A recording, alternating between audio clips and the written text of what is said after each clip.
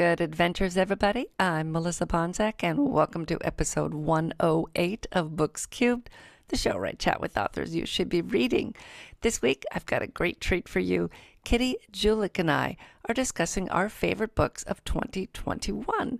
So we discuss paperback, hardcover, audio, and of course, Vella. And Kitty had a little bit of mishaps with her audio, not audio, her video. Well, I did lose her for a second with audio, but she had some video issues, and I shouldn't laugh, but she was a great sport about it, and we had a blast. So let's get right to it, and I will see you after. You want to go first, or should I go first? I think it's hard, but I could go first. Okay. Okay. So I'm going to give you my picks out of my 80 follows right now. I'm actually on top of 80 different Vellas.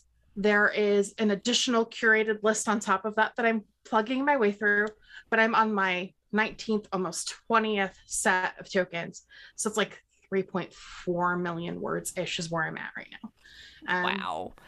That is a lot of words. And for people who don't know how much you get per token bundle, can you just run through the bundles? Oh, I don't know off the top of my head. I know that I spend $12.99 or $14.99 for 1,700. So I get the maxed out bundle, and I buy it online because if you do it through the Kindle app for iOS, the most you can buy is like 900 or 1,100, and it's not comparable because Apple's also going to take a cut. So I always buy it through the website. I'm bad like that. Well, it's okay. No, yeah, I do too. And I remind people, don't buy on the app because you will get a lot more. So we're going to run down, I'm going to say in the beginning here, just in case I forget though, we're going to run down our favorite books from 2021. Yeah. Is that right? We're in 2022 now? Yeah, 2022 today. Ugh. And then my favorite list is actually like 50. So these are no particular order of the top 12-ish or so that I'm like had to share. My first one is The Selfie of Carla Ivory by MacCallum. If you're a fan of Oscar Wilde's Portrait of Dorian Gray, which was actually initially published as a serial, I learned that doing my research today. He was in Lippincott's monthly magazine. Then you're going to love Selfie of Carla Ivory. Basically, it features a Instagram influencer who is an interior designer who unwittingly uploads her selfie and sells her soul on the internet. Right? Exactly. Like this is like Portrait of Dorian Gray, but like it gets better. So real quick, here's your blurb. When Carla's friends tell her about a website that asks users to upload a selfie in exchange for everlasting youth, Carla submits a selfie thinking it's a joke. But when the wannabe influencer's posts begin to go viral, her follower count skyrockets, and she starts to get everything she's ever wanted.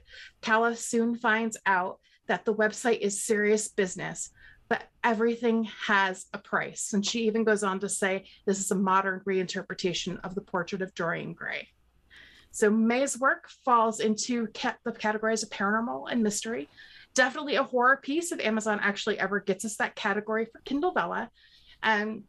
And one of the things I want to make sure people know is that internet horror is this new nebulous thing. One of my own works falls in the internet horror route.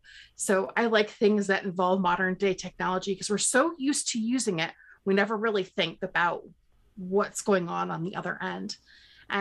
May also has 3 additional novellas, which include The Red Ship Tavern is Cursed, Monsters You Meet on the Internet, and We Came Here to Die. My understanding is We Came Here to Die is coming down soon because she's working on a novel adaptation. But hopefully we'll also see more coming in the Carla Ivory Selfie universe in the future. But that's just hearsay for now. Nice. I like that. And all of them deal with technology? I know that the Monsters You Meet on the Internet and We Came Here to Die do. We Came Here to Die is basically a escape a haunted house that you can't escape, and it's streamed on the internet. So there's a lot of really good bits. May's amazing. I love her as a person, and I'm really excited to see what she does next. That's nice. What is the word count for typical episodes? Oh my goodness. I And didn't I'm think sure I about should have that. asked you that before. Well, Do, that's or do okay. they run shorter or longer? They run Because sometimes short. people have ones that are like 31 credits. So I can't read that Yeah. much, not in So one sitting. when I got started, my initial philosophy, which was probably backwards as a serial writer, is give them as much bang as I can in those early episodes so that they get to know me as an author. So my initial early episodes are going to be a little bit higher count, but I know this one particularly was a daily in November, and then again the second season was a daily in December. So her word count, I would know off the top of my head, runs between 600 and 900 words. I think there was only one episode over 1,000. Nice. And those are my favorite ones because I can read in the morning while I'm making breakfast and making my tea. And then as I'm walking through the house, I can read an episode real quick. So Or if those are you're my waiting favorite to for your follow. groceries curbside, you can get like through 2 episodes. Mm-hmm. Mm-hmm. All right, so tell me about your first book. Okay. Me? Okay. Yeah. So I am actually going to start with things for authors. If you were, I mean, most writers, not most, but I mean, almost all writers, authors are, how do I want to say this? Anyway, some writers are readers also. Anyway, it's been a long day of writing. So these are 3 books that if you're a writer, these are 3 that you need in your toolkit and that you should look at. The first one, and I know some of you have already heard of them and some of you haven't, and I'm surprised all the time when people haven't heard of these books. The first one is the second edition of Newsletter Ninja, which comes out on January 26th. You can pre-order right now for $4.99. It's by Tammy Labrecque. If you do not have a newsletter, what are you doing? You need to have a newsletter because those people are going to be the ones who buy your books. Yep. They're going to be the ones who want to buy your next book. They're going to pre-order. They're going to tell their friends about your books. They're going to be your biggest fans. And her first book was kind of out of date. A lot of stuff had changed, and she's been talking for a while about getting a second edition out, and I was so pleased to see, and I've already ordered my copy. And the stuff that she talks about for the newsletter, do it. She knows what she's talking about. It will increase your newsletter. It will increase your opens. It's just good stuff. So that is coming out, like I said, January 26th. I don't know if it's exclusive to Amazon or not. I forgot to look. But I know it's on Amazon. Mm-hmm. Okay, so my next one is also a must, and that is 5,000 Words Per Hour by Chris Fox. And it is $2.99 for the ebook and $5.99 for the audio. I have it on audio, and I listen to it a lot. He talks about how to create writing habits, and he talks about audio dictation. I knew I wanted to say that somehow. And because I have issues with my hand, my giant hands here, I dictate because I have autoimmune disease, and I'm not sure exactly which one. I have Hashimoto's, but it might be something else too. So my hand is all crippled, and I can't write, and it's a pain. And I write anyway with it. Dictation is amazing. I actually follow H.K. Darkwood, and she's dictating translations of her first series, but she wrote that first series in Icelandic. So she has a smaller niche market because of the language. So she's been dictating. You can actually watch. So instead of writing, she's dictating and in her writing sprints. And I'm like, this is so cool. So I think I have to give dictation a try. My biggest thing right now is productivity sprints to keep me going. Yeah, I like dictation just because, especially for dialogue. You just start talking, and I don't worry about tags or anything until I go back and edit, because then you really get into, especially if you get into a heated argument, your characters do, and it just goes, and it just goes out, and I love dictation. So if you are reading Chris's book, he has things for you to do, lessons and things. Don't not do them. Do them. Stop what you're doing and do the lessons, because you are not going to get better at dictation or get better at writing a lot unless you practice. Yep. It's all writing every day. If you want to be a professional writer, you have to write. Well, you don't have to write every day, but you have to write as much as you can. Yeah. So those two plus Fast Draft Your Memoir by Rachel Herron. And it's Rachel, Rachael, Herron, Herron. There's another Rachel Herron that wrote,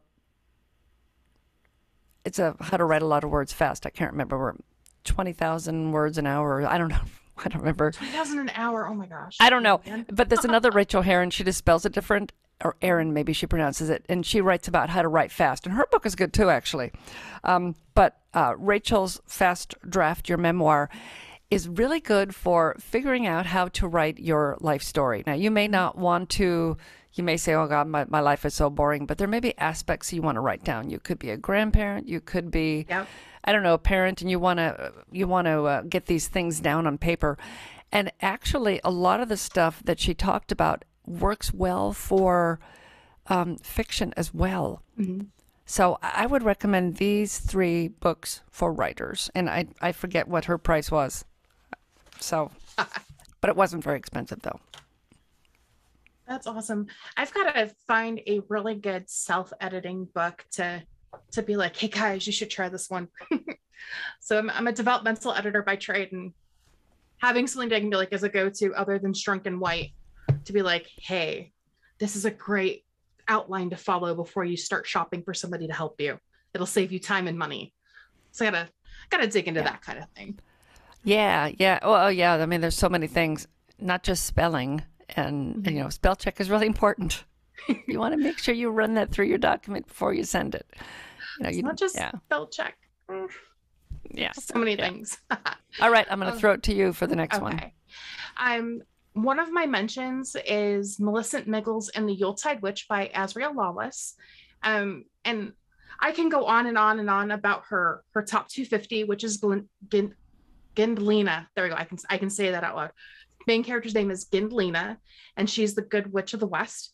And I could go on for hours about it. But one of the reasons I'm actually going to highlight Millicent Miggles is we have a very large underrepresented niche population of parents that are looking for appropriate child-aged material that are geared toward non-mainstream religions. And this was a fantastic story. Basically, just to give you the blurb, Millicent Miggles, the Yuletide Witch. While the other witches work on their powers year-round, Millicent Miggles' witchy gifts only work 21 days a year. From December 1st to December 21st, Millicent Miggles, normally the most forgetful, scorned, and maligned witch around, turns into something else entirely, and it's all about bringing joy and security to children of the goddess in their 2 brief childhoods. While her work is all geared toward kids and pagan families, the stories are fantastic. And Millicent was just a very sweet, delivered right when you needed it holiday piece that made you feel good.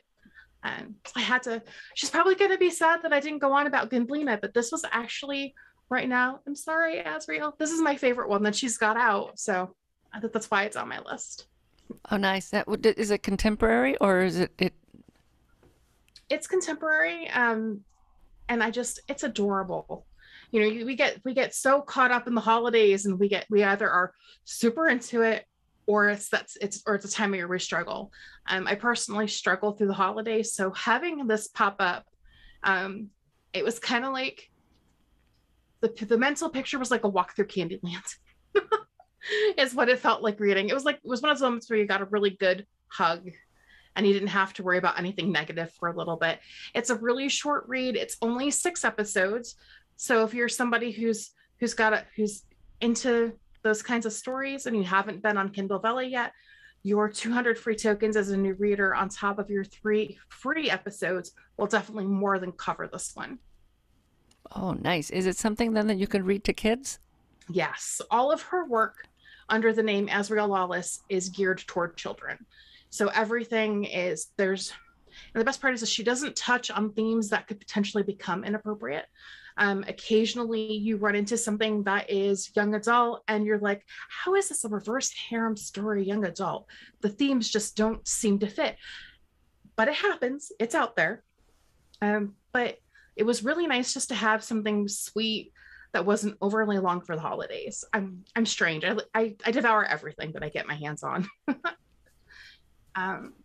And unfortunately, and fortunately for everybody, my third pick is returning to the monster genre. I'm a horror writer, so it was really hard for me to order these out in a way that it wasn't like I'm just like nailing into the horror stuff. But my next pick is Chew by Naomi Alt. which is currently, it's in its third developmental season on Kindle Vella. Naomi's work also includes Alice Kane Must Die from the Discarded Objects of the Apocalypse, which is currently in its first season. So I can't begin to tell you how much I hate zombie stories.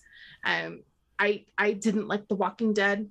I didn't get into 28 Days and 28 Weeks Later, but for some reason I just couldn't find a zombie story for me, which is awful because I like horror. So like sushi, eventually, if you keep looking, you're going to find something that loves and draws you in. In my case, what drew me in was Chew, and her blurb is fantastic. It starts out with, "Where were you when you were turned?" And I got chills when I read this. So the blurb goes on to say, "The wormwood prion infected millions with an irresistible need to chew, demonstrating a distinct preference for human flesh. Allison Rose is lucky. She's one of the fortunate few to wake up in a recovery center cured, but with a head full of monstrous memories intact. Teaming up with the enigmatic, I can say that word, I promise, Will Taylor, they discover the cure isn't the end of their nightmare, it's only the beginning." And the best overall everywhere, this one has the best opening line in any Vella that I've read, and I've read a lot of them. And she starts with "Remain calm." That's literally the first line. That's it. So Remain can you imagine, calm? Remain calm. I Imagine like that. waking up after going through an experience and you find out you ate your mother. Oh, geez. Could you imagine yeah. that kind of terror in your mind? Yeah. You were this creature and suddenly you're back to normal again. And I am not, like I said, I'm not one for zombie stories. Just there's something about it that turned me off. But Naomi actually drew me in. She kept me in, which is really hard when it comes to this kind of topic. I am looking forward to the rest of season 3, and I have on my website, there's 2 reviews for Chew, one for each season. I actually brought in a guest reviewer since zombies aren't my thing, because I want to make sure that I'm doing her justice. But it's actually a fun story. Don't sneeze, it's cedar season. Trying not to die in Texas. We have green snow. But anyway, just the concept of post-zombie apocalypse survival and being cured that I've never seen before. So this was brand new. It was fresh. And I'm so excited that there's going to be more. Oh, that sounds great. Because, yeah, they usually don't talk about the cure. Or if there's a cure, it's like the Will Smith movie. I forget what it's called. Oh, I know what you're talking about. Yeah, we're spoiler alert. If you haven't listened to it, if you haven't watched it, don't listen. The very end, he may have the cure, and then everybody dies. Yeah. I guess the lady and her kid got away. Yep. If you haven't watched it, oh my God, it's been out like 20 years. What are you waiting for? Yeah, I'm not a fan of. I remember when The Walking Dead started, we watched it on Halloween. I think it premiered on Halloween, and it terrified me. I don't like zombies. I like fantasy. Yeah. Zombies are not one that, and I watch zombie movies. One of my favorites is Anna versus the Apocalypse. Yep. It's a musical. Mm-hmm. It's so good. So good. So if you haven't seen it, I think it's Anna versus the Apocalypse. That's a good one to see. But yeah, I watched 2 or 3, and I think then we finally decided it felt like it was going to turn into a soap opera, where he finds that his wife, is shacking up with his ex-partner. I thought, I'm not watching a zombie soap opera. It's just, no. Oh, that just brings horrible images to my mind of going to kiss somebody and then like their nose falls off or something horrible. Yeah.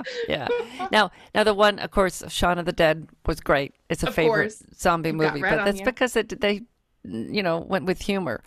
And if you're watching, you need to actually watch. You can't play on your iPhone while it's playing because so much of it is visual. With Shaun of the Dead. I love Shaun of the Dead. You've got red on you. Yeah.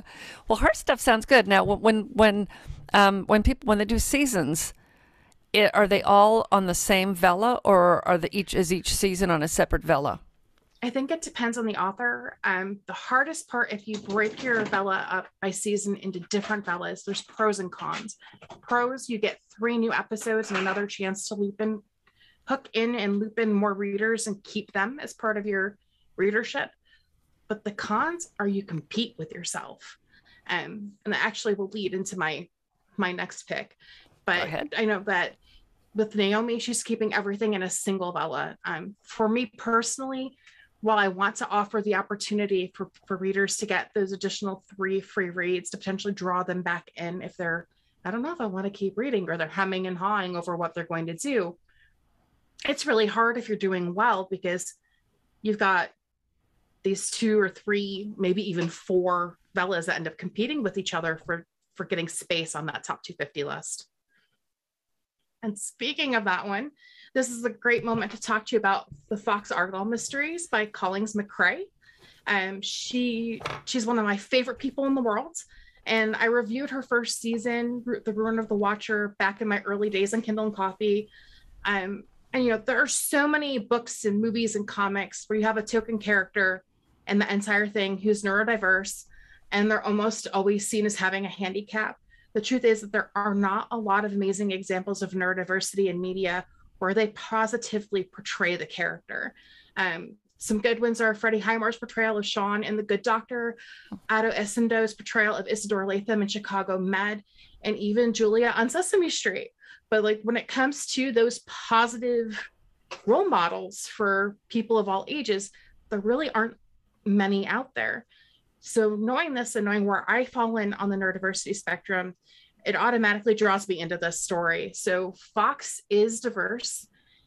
He is successful, and his behavior and actions are genuine and real to anyone who knows or loves someone that faces the challenges of autism.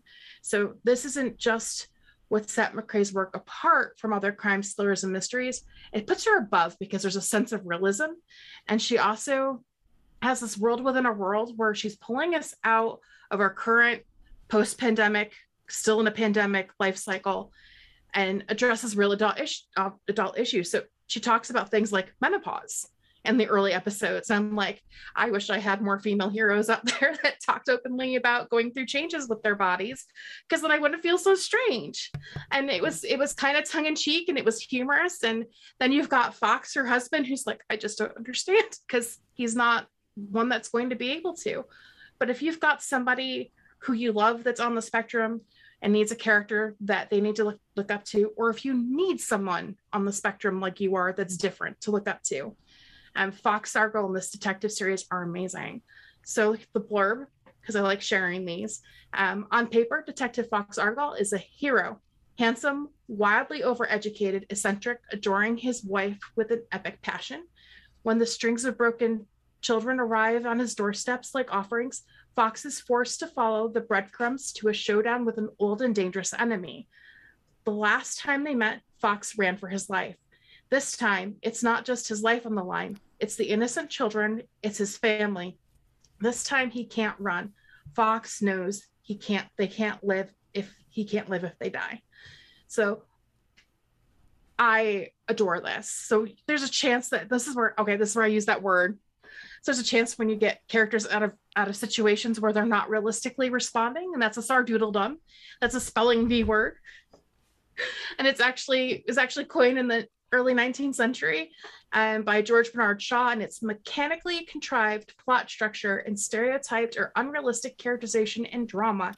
It would be so easy for this to fall into unrealistic because most people can't relate to characters in these kind of situations. But there's just a realism with her storytelling that keeps you coming back. I know that her third installment of this series is coming, and they are listed on individual Vellas. Luckily, she tags them Fox Argyle. So if you find her or follow the link later as a follow-up and you check out her stuff, you click on Fox Argyle, it's going to show you the first 2. And then when the new one comes out, it'll show you the third one. Well, the third one's out. It came out. I didn't see it. Yes, I think she's got it. It's continuing on the second one. Now I have to go back and look at the second one again. Because I get the end of the second one. Because I've been reading it, and her writing just gets better with every episode. She's fantastic. This last season, or this latest story, is just pulls me right in, and I can't wait for new episodes to come out. And yeah, it's just really good.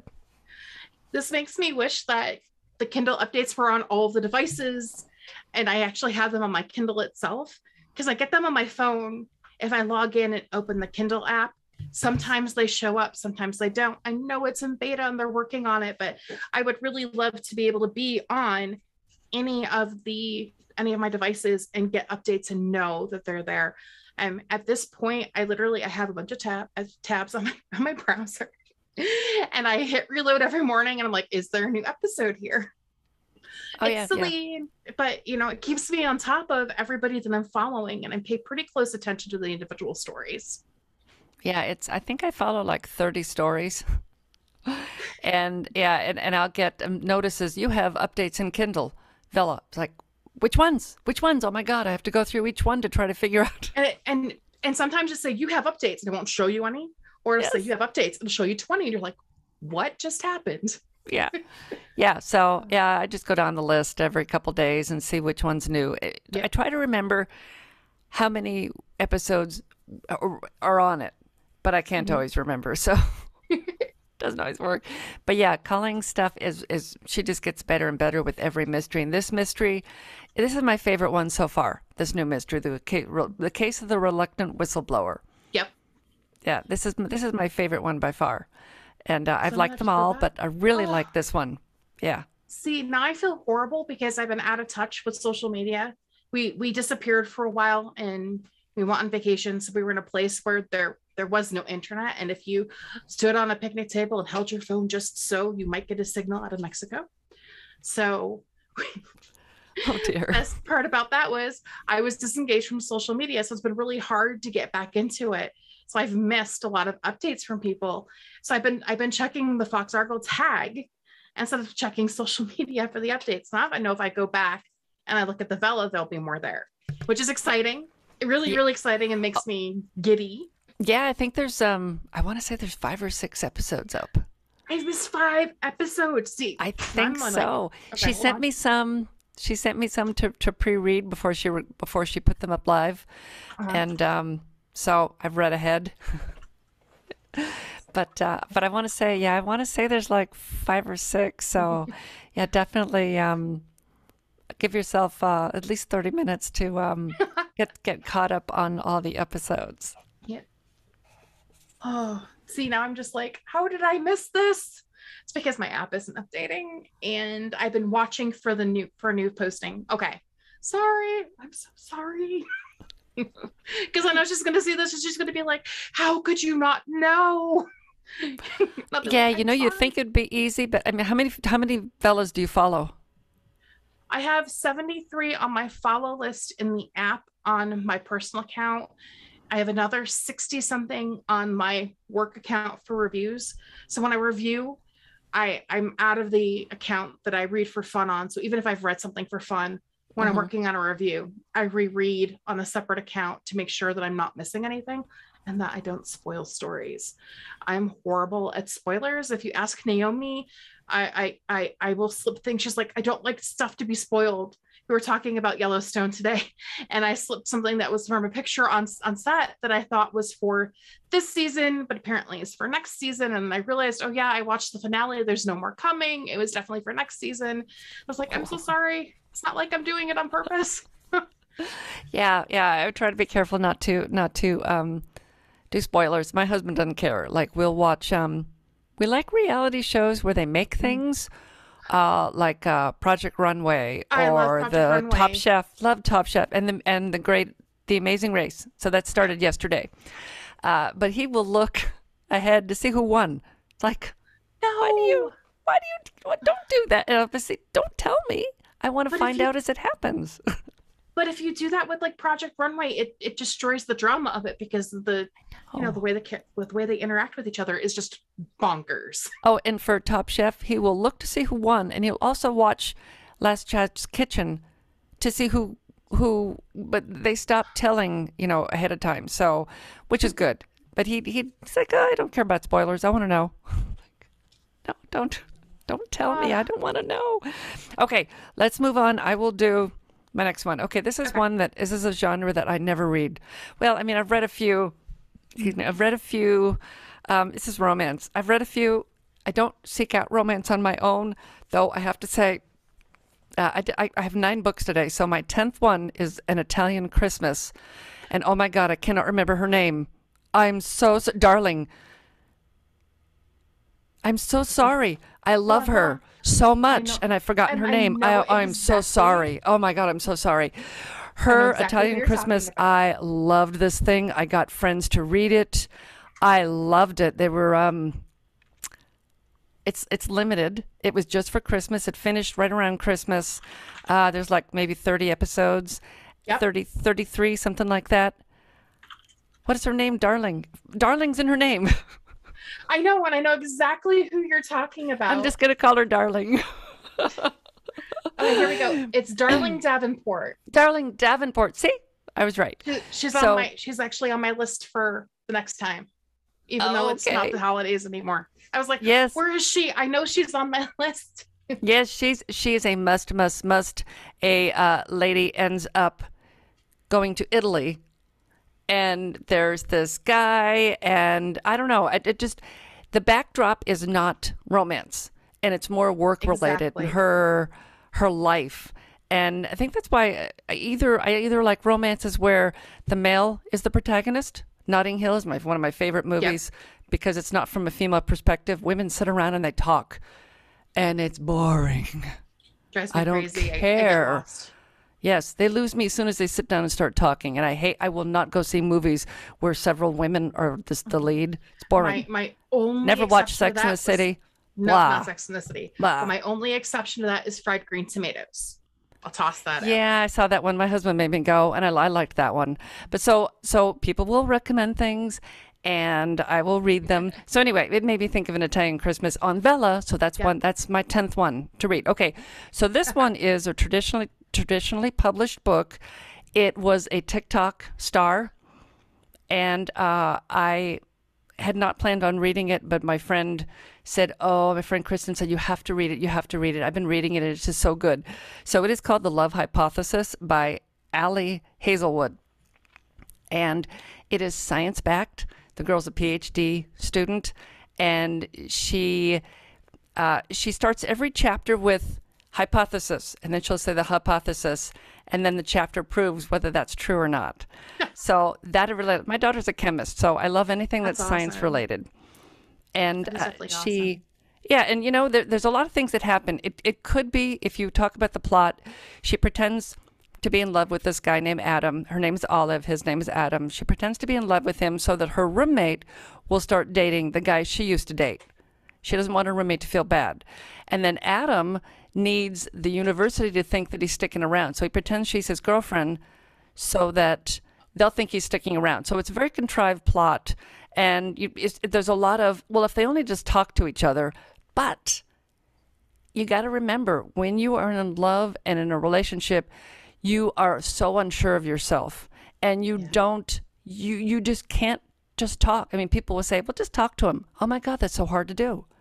So just send them a text. Yeah, that's all you have to do. Send nowadays, them a text. Just send a text. And you're like, but, nope. Yeah, but there's just so many things that that are not going to happen because you're going to be too afraid to talk to the person. Yep. So there's some misunderstandings and this and that. And I have the audiobook, and I really love the audio reader. And I was driving with my daughter and her husband going down to the Keys a few weeks ago, and it's playing, and chapter 16 there's some stuff that happens in 16, and thank goodness the audio was going directly into my ears. I wear cochlear implants, so the sound was going directly into my ears and not in the car, because I would have died of embarrassment if chapter 16 and part of 17 had played with them in the car with me. There's a TikTok of a woman who went on a cleaning frenzy and had her audiobook playing inside, and it was that kind of content. And then her husband came home and was like, "Do you realize that's playing outside?" Oh my God. Oh, and it had been playing for hours. And I'm like, and nobody knocked on the door and was like, "What's going on? Are you okay?" Oh my God. But How did it end up playing outside? So she was on her home speaker system. I know, like with us in our RV, we have zones. So we have our garage is zoned, our main living is zoned, and we have an outdoor. And because of this, I know how easy it is just to hit the wrong button and have things play where they're not supposed to. Luckily, we haven't had that situation, but I totally get it. I'm not a big romance fan either, but I get sucked in as long as the story is well told and it's not just catty women going back and forth, because that'll lose me. And if there's a really good side main plot, so I should say the things I enjoy are more romance adjacent. Yeah, I'll be okay with that. And it was, it wasn't her, oh my God, does he love me? Does he not love me? Blah, blah, blah. That really wasn't that. I mean, she did a little of that, but it was mainly her, and she's trying to find a position to further her research. She's doing cancer research, and it's just that I really liked the backstory. I liked the characters. It's just, it was fun. It was fun. And I see I checked the reviews before I got it, and there were some people that, oh, it's just the worst writing and blah, blah, blah, blah, blah. And I thought, I liked it. I thought it was fun. Yep, I get that one. I run into issues. I try not to check reviews for authors' work anymore until after I've read something. And I guess it's because as a reviewer, I don't want my opinion to be colored by somebody else's thoughts. And as a developmental editor, if somebody makes a big faux pas and it goes badly or it goes well anyway, I don't want to know beforehand. And a lot of times when you've got situations where there's bad reviews, those things come out in those reviews before you even get a chance to read. So I try not to. Yeah, it's smart. And even for any book that I buy, usually, because it was a romance, I went to look at it. But normally I look at the cover. And if that's intriguing, then I go and I look at the blurb. And if I like that, then I go and I read the first 2 chapters. And sometimes I'll just get the sample and read it later. And then when I get to the end of the sample, I just buy the book. But I rarely, when I'm getting ready to buy, I rarely look at reviews. I just really don't. Yeah. All right. I'm going to throw it back to you for the next one. Okay. My next one is in that horror genre again. Sorry, guys. It's what I write. So that's what I read. This one is Briar Dark by S.A. Harian. So I need to preface this about Briar Dark with, I've said it before, but my husband and I live in an RV and we camp full time in the country. Normally we're in Bureau of Land Management lands, which dispersed camping areas that are heavily forested and down winding, twisty roads. Like if you're a horror writer, these are the best places to kill somebody because you'll get eaten by a bear before the body's found. So if you've read Daniel Lutzke's House of Leaves, Briar Dark is going to be a similar experience. So as an example, with House of Leaves, the house is bigger on the inside than it is on the outside. Oh, the TARDIS. It's like mind-bendy and scary. When I read it, I was working for the video game company that shall not be named. And there was a staircase that you had to climb up to get to where we worked. And it got to the point where I was so terrified of stairwells that I would walk around the building, because we were at the UC Irvine campus.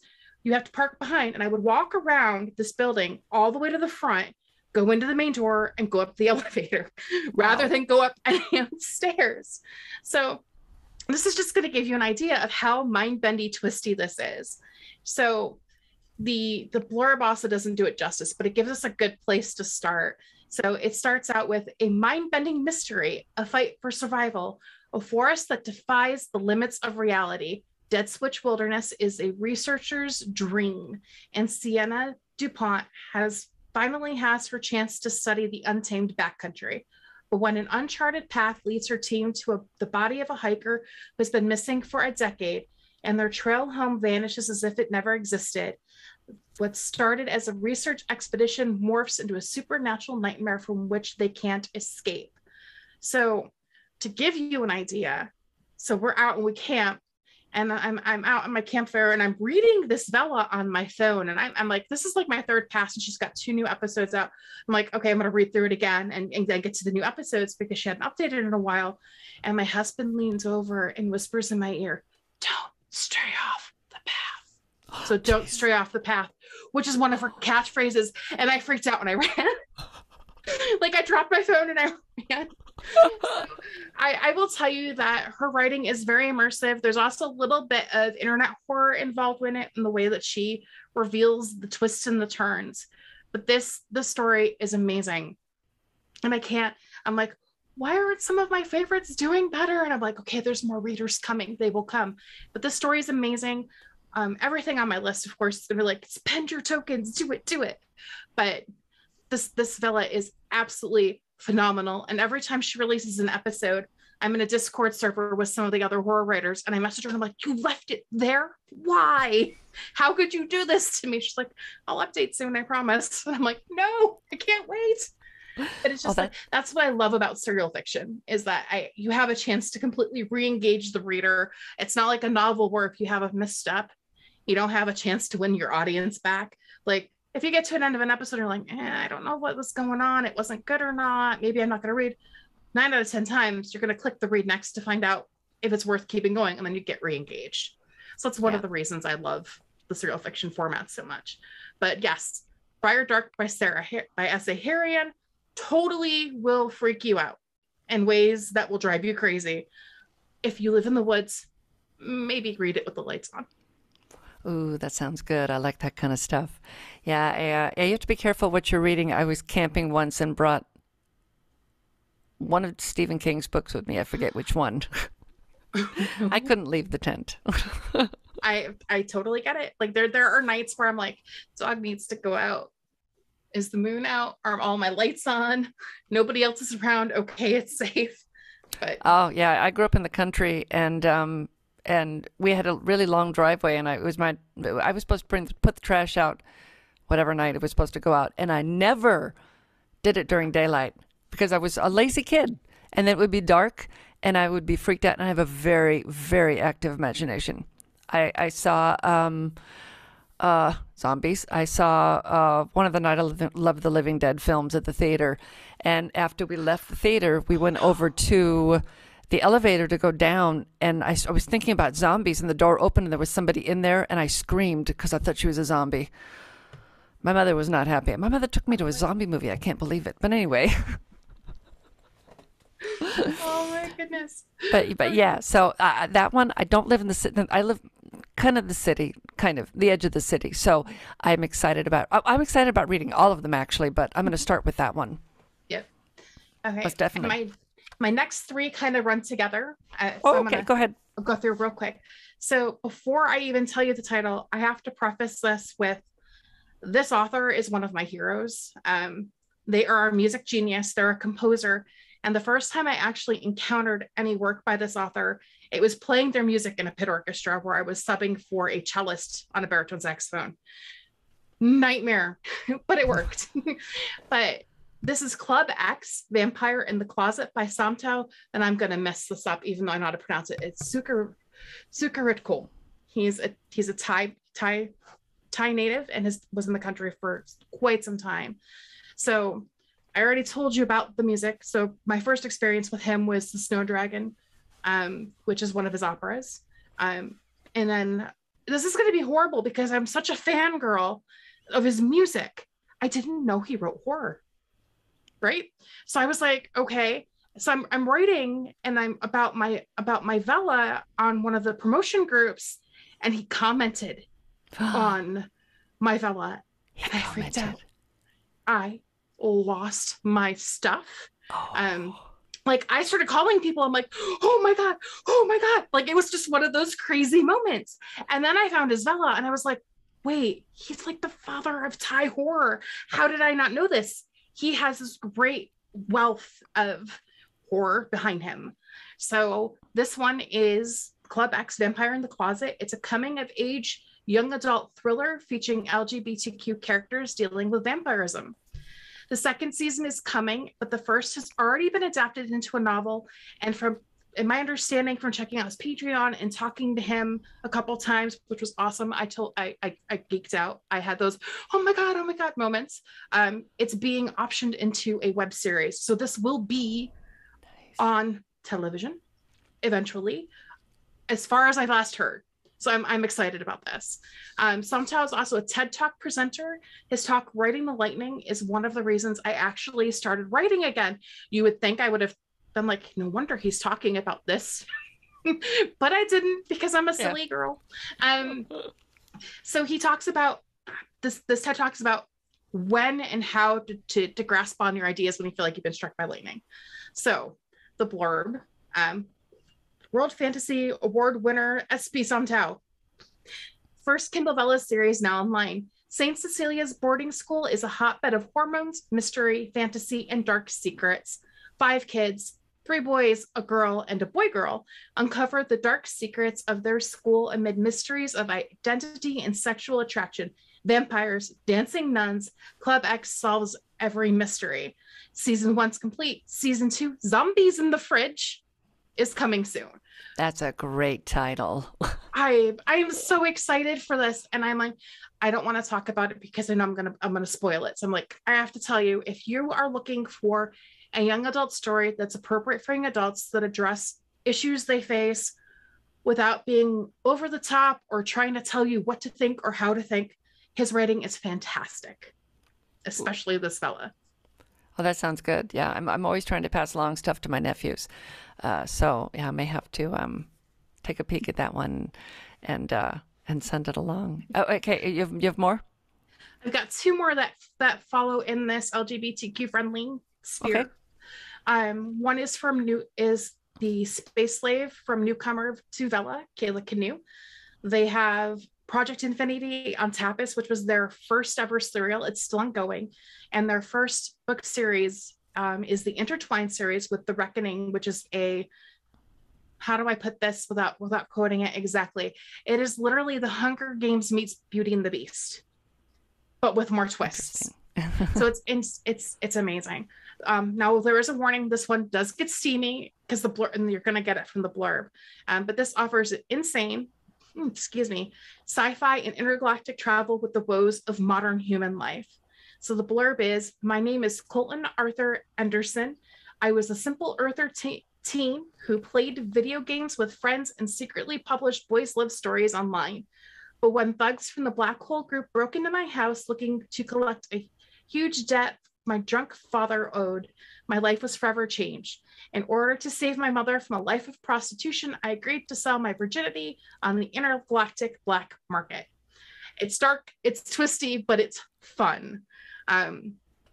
It's brand new and it's ongoing, and I believe that Kayla is attempting to post 3 to 5 episodes every week.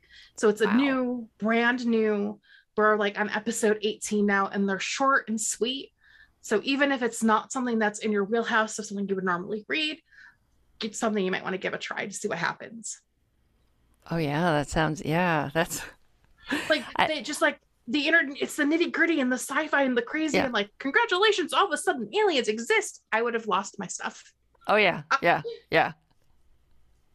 Okay, and then we have Under My Umbrella, a Mill Creek romance by Erica Heine, which is a sweet boys' love story, which is coming of age romantic comedy. I laughed so hard with this one.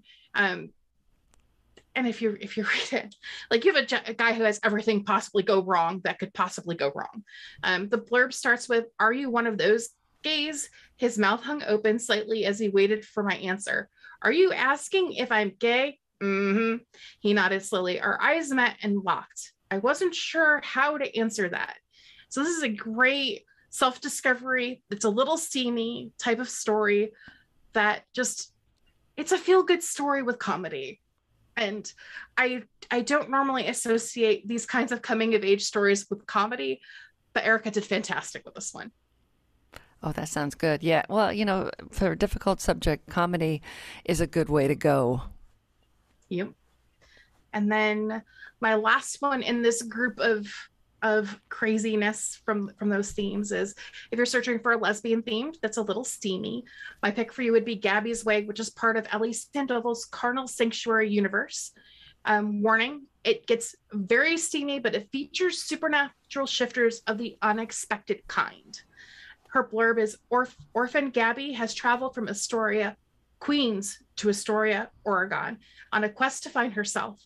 When she meets Ava and Dylan, her plans to explore all of the Goonies film locations are thrown aside, and she finds herself at the threshold of a world filled with strip clubs, shifters, vampires, succubi, and other supernatural beings. The blonde's life will never be the same again. I normally don't get into that kind of reading, but in this situation, the unexpected types of shifters drew me in because I love werewolf stories to an extent, but the problem is there's just so many. And they've gotten to the point where it's absolutely predictable. You know what's going to happen the second you know it's a werewolf story. But now you've got different types of shifters. I later on I'll tell you about the time when I questioned things and was like, why did there have to be spiders? This one is, why does there have to be snakes and crocodiles? So it's a great way to get into stories where there's different kind of shifting going on. Oh, I like that. What was the name of that last one again? This last one is Gabby's Way, and it's part of Ellie Sandoval's Carnal Sanctuary universe. There are several novels in this universe already, and I think, if I remember correctly from when we had book club, Ellie is thinking about additional Vellas to go into this universe as well. So there's a ton of material available if you decide that this one is for you, it worked out, and you want to read more. Ah, nice. I like that. Yeah, a lot of the Vella authors have other books, out there too. So unfortunately, Vella still does not let you link your Vellas to your author page. I don't know why. Well, it's strategy. I think it's because they're still in beta. And if they link to your author page in regions where that's not available, I think they want to prevent people from being like, I can't. I can't, yeah. And I really wish that they would get Android users and then Canada and then start adding other English-speaking countries. With the Kindle Unlimited release, they did the continental United States, and then it was Canada, Great Britain, Australia, and I think New Zealand was the next chunk. But it took a good deal of time to get there. If they're following the similar model, I wouldn't be surprised if we saw Canada, Great Britain, New Zealand, Australia, and maybe Mexico in the next round. And the signs are there because they didn't start expanding regions before they started actually advertising toward potential readers. And we just saw in the past, I want to say 4 or 5 weeks, where they're advertising in the US towards actual readers and not just big billboards with no information and just a cover of a Vella. But they're actually like reading people is what they're geared toward now, not just the authors that are trying to get in and say, we need you to create content so we can release this feature. So I have a thought, and based on the way it worked before, it'll probably be a full year, maybe a little less before it opens up into other regions. But I wouldn't be surprised if we start hearing whisperings of them getting ready to push their next region soon. I also don't anticipate them really pushing to other devices, which makes me sad, until there's more regions available. And the worst part about this is me saying, I don't think they're going to update the Kindle itself, like the physical devices, until after it's a worldwide hard release. Oh, and yeah. That's hard. Yeah. I think they're going to wait on that too. And it makes me nuts because I have this great Kindle. I bought a brand new, it's got the big screen. It's the version 11. It has the screen that you can read in the sun. And got my Paperwhite. I love it. Okay. So these are ones that I have here. So this series is called Smoke and Magic, and I've had Amy on before. This is the first one is called Bad Luck Jeannie. There's 3 of them out. It's Jeannie's. She doesn't have a lot of good luck.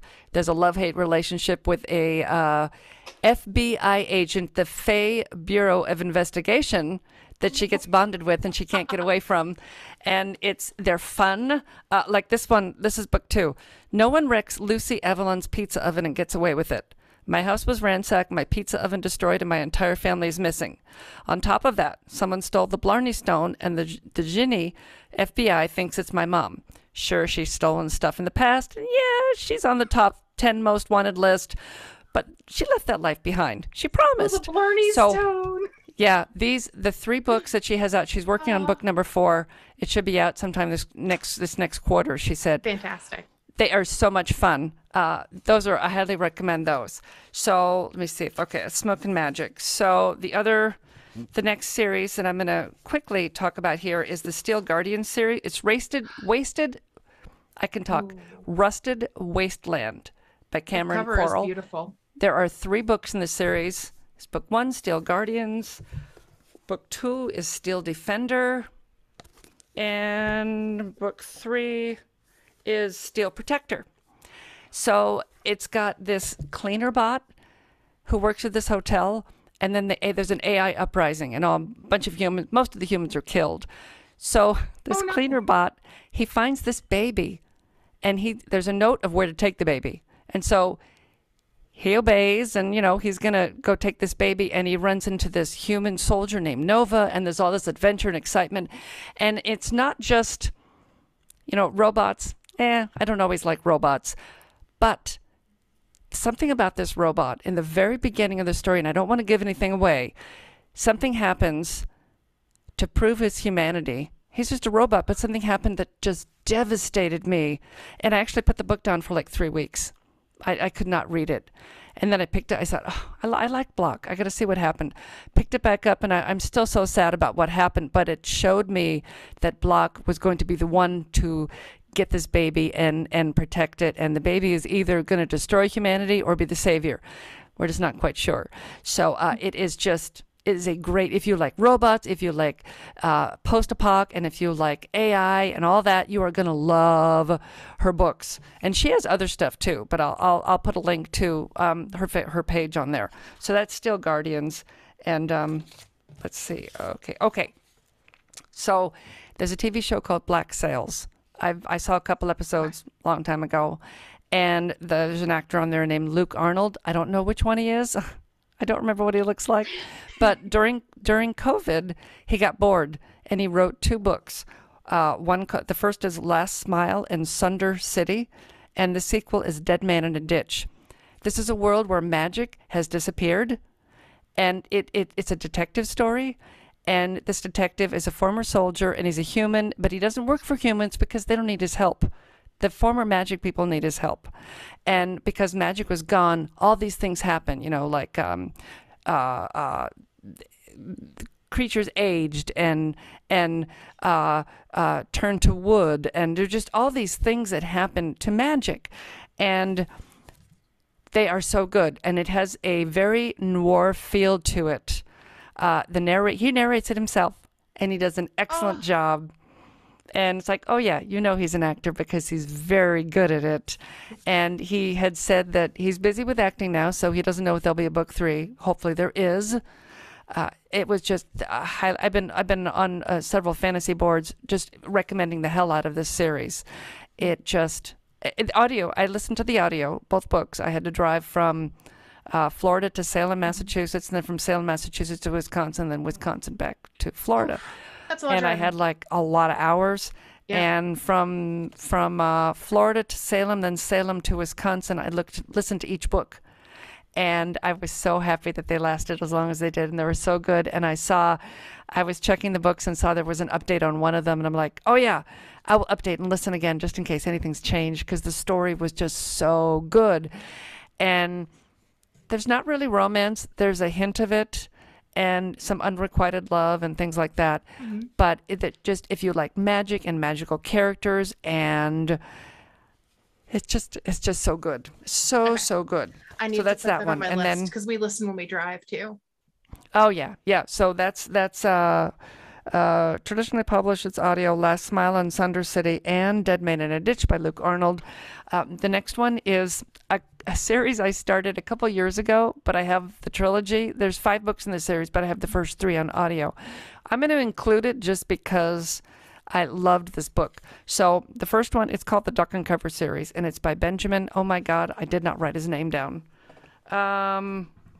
Well, I'll put it in the show notes. Sorry, Benjamin. So the first one is called Post-Apocalyptic Nomadic Warriors. And I have never, until this book, never clicked on a Facebook ad before. His cover, which he has changed, I do not like the new covers. The original cover is still on the audiobook. You see the wasted city in the background, way in the distance. There's an RV, and then there's a boot with the heel lifted up and gum stuck to the heel, stuck to the ground. And I thought, that is amazing. That's an amazing cover. I love that. And I hate that he changed them. Now it's got people with like lines and stuff, and I hate the new covers. So don't let the new covers sway you. This series is amazing. The narrator brings 100% more to the story. Do you ever listen to the old Honey Badger videos? This is the Honey Badger. You know, and so I thought it was him, and I had to look it up, and it's not him, but it sounds like him. And I talked about this book a couple of years ago, and I can't even remember I should have looked up the line, but it was something like, he didn't want to, but he did, but he shouldn't have, but he did. Oh my God. Regrets were had and mistakes were made. It's so funny. I absolutely love the series. It's on audio. I look for the trilogy. I think you froze. I think I froze too. I'm looking at my camera going, what happened? Where are you? I can still hear you, so that's good. Okay, so then my one that I have not finished, I have just started this one. I'm only at 15%. If we still have you? Yep, you still got me. I still brought you, just can't see you. Okay, so this one is called Once Upon a River. It is a bestseller. It's by Diane Setterfield. It feels like it's a fairy tale. The narrator is this British aristocratic voice, this woman, and I love the narration, and it's beautiful language, and it makes me just want to lay down and close my eyes and listen. And I'm usually listening in the car, so that's not good. But it just feels like a fairy tale. And there's this child that is dead, but then comes back to life, and there's all these things. And I don't want to give too much away, and I don't know too much yet because I'm only 15%. But so far, the language is beautiful, the narrator is beautiful. It's just a beautiful fairy tale. So that is one that I recommend also. And we're going to have all of these, all the links to all these books in the show notes. You can down there and click. Kitty also writes, so and I do too. So we're going to include ours also because we can. What's the title of your Vella? I have two right now with a third coming. The third actually has a title reveal this coming week. The first one is The Explorers, which is internet horror, basically. I don't know if you're familiar with the exploration apps where it literally generates a point and it sends you to them with no vetting. It's what happens when somebody decides they want to make one of those for nefarious purposes. And then the other one is a werewolf adjacent-ish story where there is shifter true mates involved, but not in a way that people would anticipate. And what the heck happened to my camera? Hello, camera. Now the words are upside down. If you're just listening, there we go. Now she's upside down. I don't know what happened, but I'm here. Yay! That's great. That's great. And then and then so I'll put hers and mine, and I've talked about mine before. Amy of Earth is my fantasy. She falls through a portal. There's a shapeshifter named Lennis who is androgynous, and a Kugel, and a wine guzzling shrubbery who is in love with her. Love that. And she's being pursued. She's being pursued by an ant-like soldier because she will make some comments. I thought this would happen a little further, and there's been more development of the characters. She makes some comments about things that are only found in science fiction TV shows. So he thinks that she has all these things that she doesn't. So he's going to be pursuing her, looking for those things. And so that's the fantasy Amy of Earth. And then I have 4 Bullets and a Ghost, which is a cozy paranormal. Jack, you're dead. Doesn't mean we can't talk. I thought it did. So her partner is murdered, comes back 3 days later and has her help him solve her case. And then just the last one for the first case just went up a few days ago. So I need to actually start writing the next case. Oh my goodness, I'm upside down and frozen. Is all the blood rushing to your head? She's a I'm vampire. Well, speaking of vampires, in my last group of crazies, one of them, if I scroll down here to the bottom, is The Last Sunrise by Martin Shannon. And I was so excited. He got crowned for the first time this week. And I was in tears. So I'm going to give you real quick. I'm going to fly through these last 3. So the blurb is: blood and family are all that matters to Mallory Evers. That and avoiding the sun. When drug dealers turn, her brother Mal and Nate get their tickets punched for a one-way trip to the other side. But something happens along the way, and they both come back different, very different. Her newly acquired thirst for blood puts Mal on a mission to find men that did this to them while keeping her rapidly devolving brother from turning into a one-man eating machine. If you like vampires who don't sparkle and are a different kind of vampire, this one is definitely for you. Martin is fantastic. He does his own art. The story is amazing. And then I like that. I have a for fun one. I don't know if you've ever seen the title and go, please let this be good. Please let this be good. It has to be good, because if not, you're going to be devastated. That is this one. And the title is Dinos of the Old West. It's by Jonathan Mast and Nathaniel J. Peters. Oh, I think I did see that. The blurb is Cowboys and Coronosaurs, Stetsons and Stegosaurus, deputies and dinosaurs. That's right, folks. What would make the Wild West wilder? Dinosaurs. Follow the sheriff of Golconda as he deals with raptor gangs, triceratops thieves, and a galloping Gallimimus or two. Welcome to the Wilder Wild West, co-created and co-written by Nathaniel J. Peters. And the best part about this, without revealing anything, is one of the topics it covers is how to milk a T-Rex. There's actually we played with like a stuffed dinosaur and a Woody doll from Toy Story, and a friend of mine's like, we should make a trailer for this one. I'm like, okay. And I'm like, in a world where dinosaurs rule the earth. And I'm like, I've got a pterodactyl stuffed. I'm like, caw. And at the end, and one must learn to milk a T-Rex. My best friend died. She's like, how do you milk a T-Rex? I was like, I don't know. I don't make this stuff up. But yeah, Dinosaurs of the Old West. Fantastic. It's got a humor, campy, old spaghetti Western feel to it. And it sticks to that, and it doesn't lose it from start to finish. I know that they're actually getting ready to wrap it up, which makes me sad because I love it. And then my final pick, which makes me sad. There are more, I promise. And I have to preface this, guys. There are so many of you that I follow and talk to on a daily basis. If I didn't put you on this list, it's not because I don't love you. It's that there's just so many on my list. So there will be more later. But this last one is Lynx by Sarah Shipley, The Kingdom of Lynx by Sarah Shipley. It's a Just Kisses adventure, which is appropriate for all reader age groups. Now, the best thing about this is that when you think of shifters, you automatically go bears and werewolves. And, we talked earlier and I was like, snakes, crocodiles. Well, this one made me go spiders. Why did it have to be spiders? Now, something I have to explain to you is the story had me laughing and crying to finish, but how many times when we dealt with Harry Potter, whether it was reading, listening, or seeing the movies, did we want to crush Rita Skeeter under our heel and be like, gotcha? And then reading this, I was like, oh my God, that's so cool. Like, it's talking about young shapeshifters, and one of the characters is a spider. And what if she turned into a spider and there were kids threatening to step on her the second she shifted? And I'm like, and I just realized how cruel was I to read a Skeeter. She would have gotten her just desserts, but it just like it gives you a different perspective. But to give you the blurb, it was born into the lowest link in the kingdom of shifters.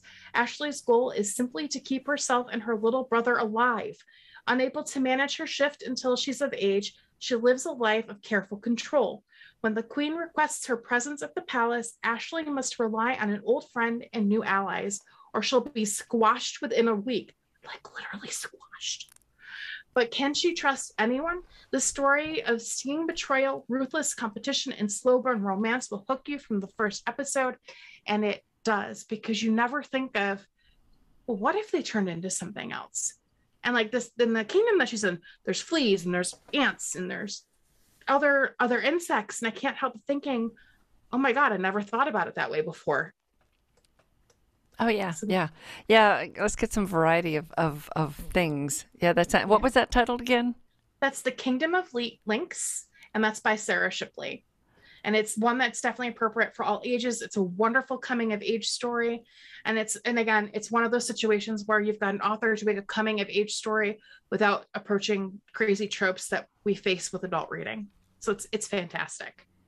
Oh yeah, that sounds good. That sounds good. Is that your last one? That's my last one on my list for today. I have an extended list, which was your top 10 or so is but I have a top 50. Can we talk for 4 hours? I can give you a top 50. Yeah. It was hard to just come up with a few. We'll do this again next month and come up with some more favorite books. I have a bunch that in my Kindle Vella. Yeah, I have a bunch of Vellas and a bunch of regular books and audiobooks that I'll be listening to in the next few weeks. So awesome. Yeah, we'll definitely do this again. And like I said, we will have all the links to everything in the show notes. And you also have a review site that you may want to pitch.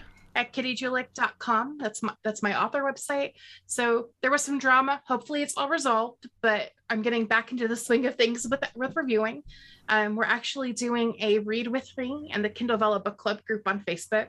And we're currently reading What Bad Men Do by Halston Hughes. And then I'll be posting a review for it hopefully this Friday if everything goes well. And then, so that's Friday the 8th, right? That's the 8th. No, Friday the 7th. That's Friday the tomorrow. 7th, yes, tomorrow. I have a lot of work to do tonight. I'm almost done with it. And then we'll announce tomorrow in the group what we'll be doing as the next read with me. I had plans to do for a specific Vella, but the authors asked for me to wait until they're able to be participative in the group, which I think is awesome because you have a chance to read and then pick the author's brain. Yeah. So once it gets to the book club portion, then will you post questions or how will you handle that part? So I'm hoping to get more participation because everyone's like, yeah, let's try this new format because we ran into some shenanigans. And with that, we're trying I'm going to host and I'm reading through. I'm going to try to make it more formal. And it's an iterative process where we're just trying to get more people engaged. But each of my reviews does come with an interview with the author. And for those out there who are authors, I'm going to tell you that if anybody ever asks you for an interview, whether it's written or it's a podcast, make sure that what you're saying is something you would be okay with a future potential editor or agent tracking down. Because when they start looking at you as a potential client, they're going to scrub the internet. And if you give some crazy inappropriate answer to an interview question, it will come back. So luckily, when I've had that happen a couple of times, I've actually gone back to the writer and been like, hey, if you ever get representation and they find this, that may not be a good thing. Maybe there's a better way to say this. So there's just something to think about for authors and also for readers. So when you talk to an author, you reach out. Authors love it. We love talking to readers. Just make sure it's within the confines of appropriateness, because people not being cool can lead to authors not being willing to talk to readers. So yeah, it's just random bits and pieces and P's and Q's. But I love reviewing. So I'm a developmental editor by trade. I review and I write. So this has definitely been an exciting process. And I will tell you, I don't believe in giving a bad review. So if I have a situation where something doesn't meet quality, I will actually send a feedback letter. And they're not like, hey, this just wasn't good enough. It's literally a full developmental feedback review of what I'd read to that point. So I'll tell you, is it grammar? Is it punctuation? Is it styling? Did you drop out of tenses? Did you switch the perspective without giving your reader a warning? Or did you have sardoodledom where you put them in unrealistic situations and they did not have a realistic response to it? Or are you putting them in situations and they're not giving a realistic response? I'm going to actually give that feedback. So if you ever are a writer and you're like, hey, will you do a review? And I'm like, no, there's actually a reason. I promise. I don't want to ever have anybody's first chance to get their voice heard as an author, or even their second or third when they're getting started, to have something negative follow them. So you'll notice that all of my reviews are positive, and then I'm always like, I'm hooked. Spend your tokens, read more. But that's because I'm never going to review something I wouldn't recommend to somebody else. Well, we've been talking a long time, so we should probably wrap this up. We will do this again. Got it. I would love to. Thanks so much for coming on. And everybody, all the links will be in the show notes. And that is it. And I'm going to be back in a sec to wrap this up. Thank you so much, Kitty, for being on and for putting up with me laughing about your video mishaps. They were funny and you were a great sport about it. And this was so much fun. Did I just say that? I think I did. But it truly was. I love talking about books and I hope you all enjoyed hearing about them. Go down to the show notes, check out some of those books that we talked about. There are some great ones and I know you'll find something that you'll like. If you want to comment, just go down to the show notes, click on that word comment, let me know what you think.